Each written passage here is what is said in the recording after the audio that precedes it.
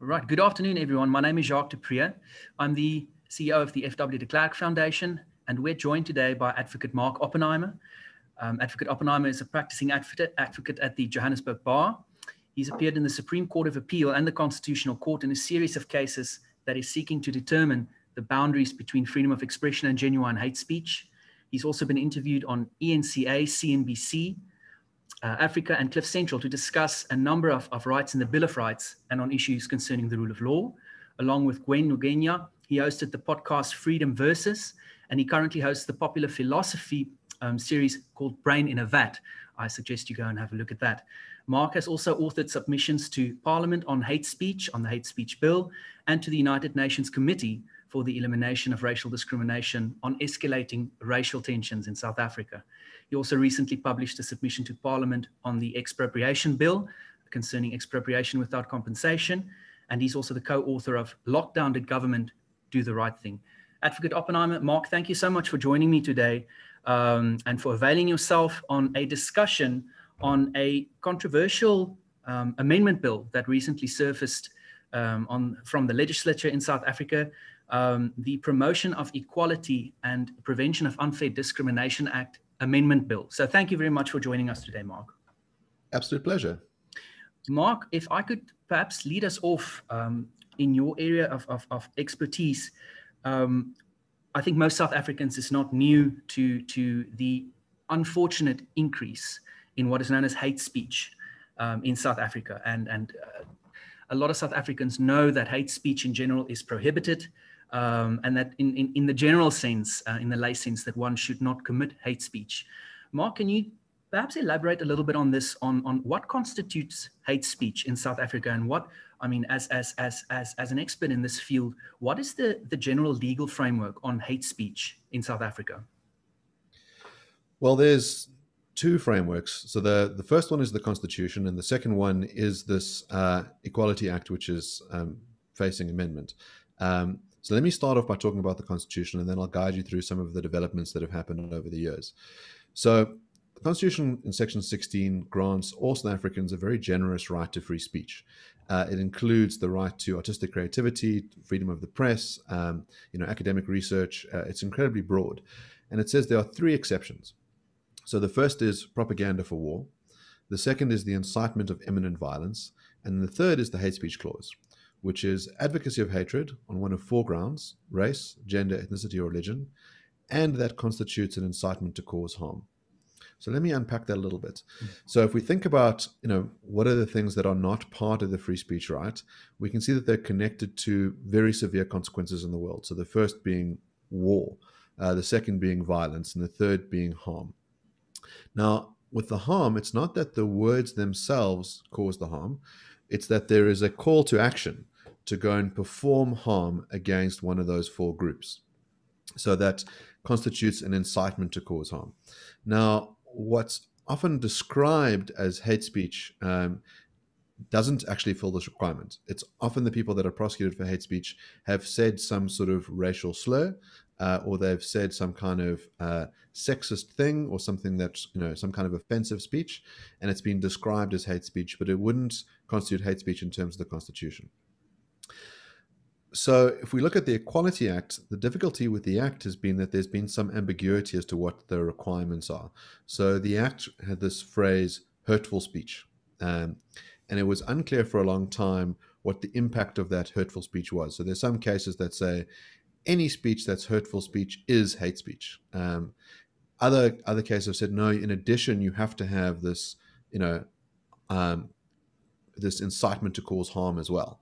The Supreme Court of Appeal weighed in and said that the Act cannot be interpreted in a manner that's constitutional, and they've struck it down as being unconstitutional. That case has now gone to the Constitutional Court for confirmation. It's the case of Kwelani, and we await the court's finding in that regard. Okay. And I recall in the John Kwelani matter, without going into too much detail in that matter, that was a case where Mr. Kwelani made certain comments regarding homosexual persons, and then the South African Human Rights Commission, as well as a number of other parties, took issue with that, and then the matter progressed from there. Yes, although I suppose one clarification might be that in John's article, what he talks about is gay marriage as opposed to gay people. Okay. So he sort of, we must also remember the article was written in 2008. 2008. So quite soon after gay marriage had been legalized in South Africa, which was in 2006. And so there'd been a long discussion, up until that point about, whether gay marriage is a good thing or a bad thing. And he sort of came out against the notion of gay marriage, partly, I think, for religious reasons. Mm-hmm. And then the hate speech complaint was lodged against him. He's on record. John has passed away since, but was on record at the time of saying that he has many gay friends and he hopes that no harm is ever brought against a gay person. Understood. Yeah. Now, Mark, thank you for that. So in unpacking that, the legal framework in South Africa regarding hate speech, we've heard about Section 16 of the Constitution, Section 16.1 and Section 16.2. And then also hate speech is examined in South Africa in terms of Section 10 and also, by the wayside, Section 12, but in essence, Section 10 of the existing PEPUDA or Promotion of Equality and Prevention of Unfair Discrimination Act. Now, Mark, we've initiated this discussion telling everyone, look, there's an amendment bill on the cards that seeks to amend certain provisions of the existing PEPUDA legislation. Perhaps one of the things I would like to get from you, as I've said, Section 10 of the existing PEPUDA legislation makes it very clear that in order for certain comments or certain acts or conduct, but specifically words, then there's a very clear intention or there's an intention requirement that must be shown. In other words, if someone is to be convicted or at least prosecuted in terms of that legislation for having allegedly committed hate speech, in terms of that definition, intention to have committed or intention to commit hate speech is also a requirement. Will this be different in terms of the proposed amendment? Yes. So the intention question has been a muddy one in our law on hate speech for a while. The Constitution talks about this term advocacy of hatred, and the one view is that in order to advocate for something, you have to intend for to incite the harm. It's not sufficient for the words merely to have that effect. That you have to have the mental intention. The language that's used in Section 10 is kind of much vaguer than that. It sort of talks about whether it could be reasonably construed that you had the intention, which is not the same as actually having the intention. What the amendment will do is it redescribes what counts as discrimination, and there it says that intent will not be a requirement for discrimination. It then also changes what counts as discrimination. And so one of the things that's described is having an impact on someone's dignity. Now, the way that our law currently works is that if you insult someone, for example, and you impair their dignity, it's covered under the sort of Roman Dutch law of the actio inorum. And the idea there is that you have to intend to insult the person. You have to have a kind of consciousness of wrongfulness, that I'm saying this to hurt you. If I say something without that intent and you happen to be offended, it's not actionable. And so what the change will do is it'll make that actionable. Now, why does this matter? Why, what's the import of this? Well, what we also used to have in South Africa during apartheid was this strict liability requirement for the press on defamation. So the press could say something that was going to impact on the dignity of someone, and it didn't matter whether they intended on doing that or not during apartheid. They were held liable. And this position was then upended in our new constitutional dispensation, where the court said, look, that's a huge infringement of the free speech rights. It's a huge imposition on a free press, and that you can't hold people liable, just because they've erred unintentionally. And so the concern with this amendment is that really what it does through the back door is change our rules on defamation. And so members of the press could suddenly be held liable for writing things in their articles that could be said to prejudice others or interfere with their dignity. And those concepts are very, very broad. even though it's unintentional. So it would be a kind of rewriting of our law of defamation and really a kind of going back to the dark days of apartheid on that front. No, I mean, thank you for that. A lot of commentary that is currently being levied on the proposed amendment or amendments in terms of the amendment bill centralizes around this removal of the intention to discriminate. But I mean, aside from that, if you, and upon a light reading of it, what would your other concerns be, or your main concerns, if I could call it that, in terms of the amendment bill? Well, one of the major concerns I have isn't even mentioned in the sort of brief memo that was sent out to the public to say comment on this thing. They basically said, look, we're going to redefine equality and we're going to redefine what counts as discrimination. And when you get down to the bottom of the bill, there's something there that should strike terror in the hearts of every single organization in this country. Really, it is like so frightening. So there's been a view for a long time that government is very hostile towards the NGO sector. And has been trying to find some kind of way of regulating it. And really, this amendment bill is exactly that. So what it does is it gives ministers the power to introduce codes to enforce these new equality and discrimination definitions on NGOs, also traditional leaders, by the way, as well.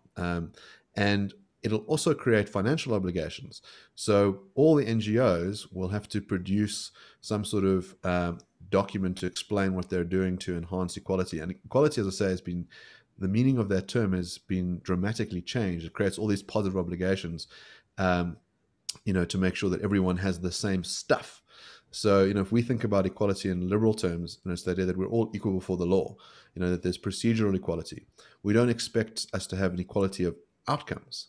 We know that in a competitive society, people are going to use their skills, to advance themselves. It's only communist utopian societies that aim for an equality of outcomes. And this amendment makes it very clear that equality of outcomes, it's in the language of the definition, is what is sought. Also, we know, given the state's sort of penchant for, demographic representativity, this will be used as a way to say to NGOs, the people that you've, will work in your organization don't match the demographics of the country. So, you need to have an equal distribution on the grounds of, let's say, language, on race, on gender, sexual orientation. Bear in mind that the original act has 17 different grounds on which you can discriminate against. So you might need to have the exact number of disabled people or people that speak Venda or whatever it is in your organization, regardless of what it is that your organization does. So you can imagine, for example, that your organization is about enhancing access to Zulu reading materials. You could have a cap on how many Zulu speakers you have in your organization. You might be required to have X number of Afrikaans speakers in your organization because we need to have demographic representativity and equality. So, and then also you have to set aside money in your budget for this. So how do you cripple a poor NGO sector? Well, you make them spend a lot of money, complying. So that's something that NGOs ought to be terrified by. Yeah, and that, I think one of the tails to that requirement is also if you are not in a position to budget for that, or if you are unable to show that you've actually set aside money or funds for this, there's an added procedure or process in which you will have to explain that to the relevant appointed person or representative to explain for this. Yes, and there's even a further irony. So in legislation which is meant to be about equality and non-discrimination, it says that the minister can decide which particular NGOs and people it wants to regulate depending on their size and their influence and their resources.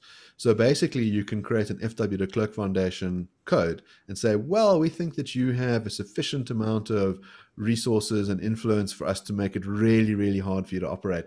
But you guys, we think it's okay. So you kind of wind up with this Henry VIII Bill of Attainment stuff where you can go and target particular organizations that don't vibe with your agenda. So on that premise, it's safe to say perhaps that the reality exists that different codes could be written for different organizations. And like you said, and as I understand you, it doesn't matter how big or small your NGO is, and presumably the smaller there's the risk that perhaps there are less funds in order to show compliance with this. But then in essence, different codes could apply to different NGOs, and that is in the hands of the appointed and relevant minister. Yeah, exactly. It's very explicit that that's exactly what their plan is. I mean, again, that should be terrifying to people. No, it's terrifying, most certainly. And then, Mark, I mean, we've heard now what you say about NGOs and all of that. Would this be the same for or let me ask it in a different way? What other organizations or institutions, if this is going to be the situation for NGOs, are there any other bodies or institutions or organizations that will be touched by this? Yeah, there's quite a few. So the state itself has to take on all these obligations. So all these government departments, have to kind of abide by, this new kind of regime. Also, it specifically mentions that anyone doing business with the state, will be required to do this and have all these financial reporting requirements. I mean, to give you an idea, the aim of the act is to have a revolution in terms of our entire legal system. So it explicitly says that there needs to be an audit of all laws so that they conform with this act, and that there must be a massive audit process to ensure that everything abides by this anti-discrimination, pro-equality stuff. Now, what's so clever about what they've done, if you ask anyone, is equality a good thing? Everyone says, yes, of course, equality is a wonderful thing. And discrimination, it's a bad thing. Yeah, of course, it's a bad thing. But when you go and change the meanings of those words so that they no longer match the ordinary meanings of the words, you keep the valence, in other words, the kind of positive or negative association with the word. And it makes it very hard to sort of, fight the legislation. Imagine I have the anti-child pornography bill. Okay. And in that, I also say, and we can confiscate people's microwaves and cars. And so now someone says, I don't want my microwave and cars confiscated. So, so you're in favor of child pornography then, are you? It's sort of like, it's such a clever trick where you sort of say, so you don't believe in equality, you're against this legislation. No, I do believe in equality, just not the bizarro notion that you have. I think it brings me to the next point that I want to raise. I mean, Mark, if we look at this, I mean, South Africa has a very liberal, a very progressive constitution. It really entrenches freedom of expression, not just freedom of speech, but freedom of expression in section 16.1 and 16.2. The original PEPUDA legislation and the wording of section 10, I mean, as you said, it is currently being evaluated in the John Kwelane matter, the constitutionality or not, or otherwise of section 10. But we have a very, very, I think, progressive framework regulating this and especially freedom of expression. Because in as much as prevention of discrimination, the promotion of equality and the prevention of harassment is important, this must be balanced with a very healthy respect for freedom of expression, which is equally important to any constitutional democracy. What is the international comparable position? I mean, what would the example or what would the position be, for example, in countries like the United States on hate speech or freedom of expression? The United States, I know, is particularly strong in advocating for freedom of expression. It's one of their core fundamental rights. But what would comparable countries in a situation like this do? Because it sounds to me like we're talking, in a sense, socialist regulation down to the smallest levels of a constitutional democratic society, or what is supposed to be a constitutional democratic society in terms of rule of law and in terms of the provisions of our constitution, and not, for example, socialist regulation like this, down to the minute, down to the smallest level. But what would examples from overseas be, or from other jurisdictions? Yeah, so there are a range of different approaches that you can have. So the Americans tend to have the greatest protection for free speech. So their constitution says that Congress shall pass no law which abridges the right to freedom of expression. And they do have some exceptions. So, for example, defamation is still actionable in America. They have a kind of imminent violence test there. So they sort of talk about, you can't scream fire in a crowded theater. It'll cause a stampede and people will lose their lives. So you can abridge certain kinds of speech. So on the other end of the spectrum, you kind of wind up with these very totalitarian regimes that go and they ban books. They sort of, the 10th of May was the anniversary of Nazi book burnings. So in 1933, Nazi student organizations went and rounded up books, that they deemed to be problematic, and they said, these books are anti-German and we don't like their content and they're sinister, and they burnt them, and they encouraged the press to cover the book burnings. So that footage is still sort of widely available, and Americans at the time saw this footage coming back to them, and they looked on in horror as Nazis destroyed like the treasures of the world. And we now find ourselves, I think, in a sort of strange cultural moment where people celebrate the censoring of works. So even though America has very strong free speech laws, in practice the culture is sort of moving against it.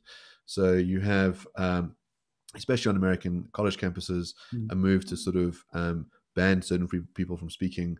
We've seen like rather kind of innocuous books being banned. So there's 6 Dr. Seuss books that have been unpublished.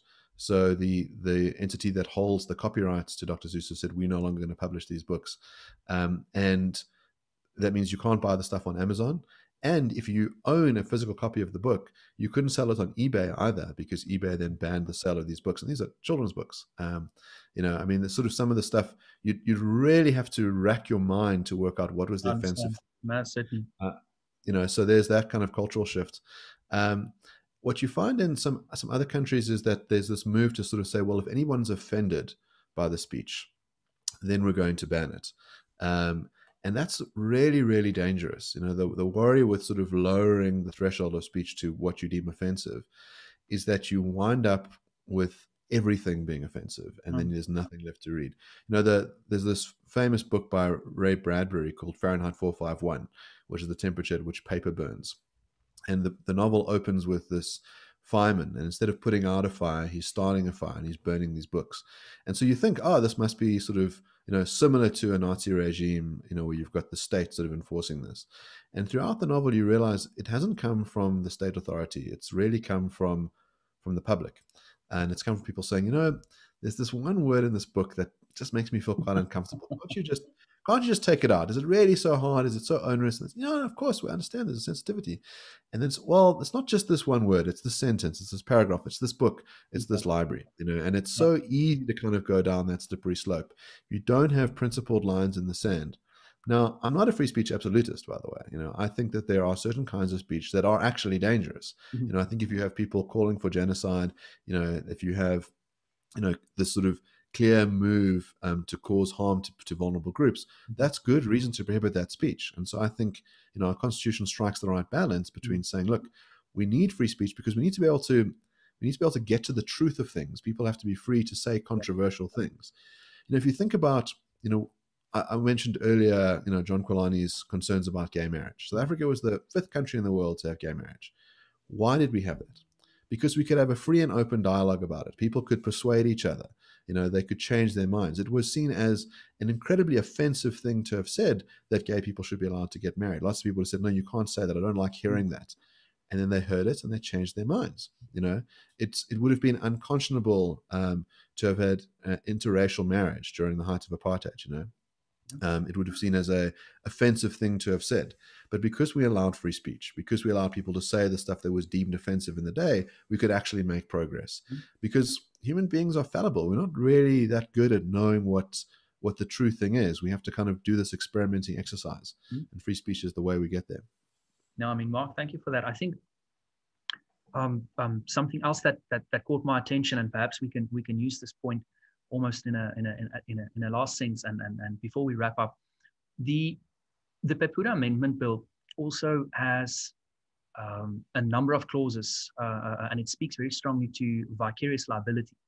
And this would, I mean, all the organizations we spoke about, NGOs, individuals, organizations, even state entities. What would the effect of this be? And when we speak of vicarious liability, especially in the sense of discrimination or hate speech? Yeah, I thought it really opened up some serious liability. It struck me that one of the reasons for this change in the legislation was to try and deal with these kind of clicks cases. So if we think about the clicks case, you have an advertising agency that produces an ad, which they say they had no intention to cause any offense. There's these different types of hair. You have like, greasy hair and flat hair and fine hair and normal hair. That's the sort of range of descriptions that hairdressers tend to use to describe types of hair and types of shampoos. They sort of, what they had in the ad was that the dry, damaged hair had a black model, and that the normal hair had a white model. Normal hair is actually not seen as a kind of positive thing to have. It's sort of bland. So like buoyant, voluptuous hair, those would be seen as good things. I recall the narrative of that particular matter, yes. So the question is, well, can you hold Klerk's liable for this? Klerk says, well, listen, we just happen to be in the business of selling Tresemme, this particular shampoo, and we, didn't play a role in the construction of this ad, so it's that particular person if you want to hold them liable. And they go, look, I didn't have any intent. So how do you hold Klerk's liable? Well, you say, well, let's remove the intent requirement and let's create vicarious liability. So now what you can do is you can sue Klerk's, because you can say, well, I was offended when I saw this ad, even though the agent who did it, had no intent to cause the offense. And I mean, I'll give you an idea of the kind of chaos that will be created by doing this. So there's an interesting debate in America at the moment about banning menthol cigarettes. Okay, so the Food and Drug Administration says that they want to ban menthol cigarettes because they have a disproportionate effect on Black people in the gay community, and that they're more likely to smoke those cigarettes, and they're more likely to suffer the negative health consequences attached to the cigarettes. Okay, so they've said the sale of menthol cigarettes is discriminatory, the language that they've used, and therefore they should be banned. You then have Al Sharpton, who's one of the very notable Black civil rights activists in the States. And he says, but menthol cigarettes are particularly enjoyed by the Black community. If you ban them, you're going to have, first of all, you're depriving them of something that they greatly enjoy. Something like 80% of menthol sales are to African Americans. And also you're going to create a further risk to them, which is that people will engage in some sort of illegal sales, which will mean that they'll have confrontations with the police, which could lead to violence erupting. So what you have is that on the law, the banning and the non-banning of the menthol cigarettes are both discriminatory. So now what? What are you supposed to do? How do you regulate your conduct in advance? Because, as I said, there's been a change in definition. So it's acts and omissions that count, and intentions out the window. So you just don't know what to do. There's nothing you can do to stop your employees from creating liability for you, because they're going to sort of, either fail to do things or do things unintentionally. People are going to bumble through life and make these supposed errors. Someone's going to get upset by something. So you're going to have this flood of litigation. So quite a dangerous thing. Okay. No, I mean, Mark, thank you, very, very much. We're almost running a bit out of time, but that's fine. Thank you very, very much for your views and for your comments and inputs on the PEPUDA Amendment Bill. Most certainly, like you say, actually, on the face of it, seems and seemingly very innocuous and almost in a sense very innocent. But indeed, if one goes to read the text of the bill and the proposed amendments, with some very serious consequences for a number of role players, but indeed all South Africans, and really as it goes down to almost rewriting a number of important definitions on discrimination, what constitutes discrimination, which also ties into hate speech, and this will have a circling out effect to, like you described, companies, individuals, NGOs, big or small, even state-owned enterprises, state entities. We've spoken now about the vicarious liability for employers. So most certainly, almost everyone down to the wire will be affected by a seemingly innocuous piece of proposed legislation, but with tremendous circling out effects. So Mark Oppenheimer, thank you very, very much for your views and your inputs on this and having a quick discussion with us and sharing your expertise. What we will do, we will share this video on the Foundation's YouTube channel. So please go and have a look at that. If people are interested, and to all of you who are interested in having a look at these proposed amendments and indeed commenting on the bill, the original date for delivering comments was the 12th of May. However, a number of organizations have received a further extension to the end of May, to the 30th of May, or to the end of this month, to deliver submissions to the Department of Justice and Constitutional Development. So go have a look at their website on where to send your comments. And help us to deliver comment on this bill and share your inputs and make your voice heard on the PEPUDA amendment bill. And again, to Advocate Mark Oppenheimer from the Johannesburg Bar. Mark, thank you for your time, for availing yourself and having a discussion with us. Good luck, and we'll speak again soon. Thank you.